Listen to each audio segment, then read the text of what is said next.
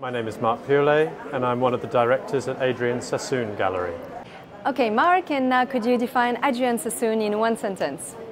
Adrian Sassoon is a gallery based in London, and we deal in contemporary ceramics, glass and silver, as well as 18th century French porcelain.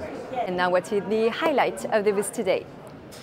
I'd like to show you a piece by artist Felicity Ailiff. She is a British artist working in China. This piece was created in several sections and thrown with a team out in Jingdezhen, which is the cultural center for porcelain production in China.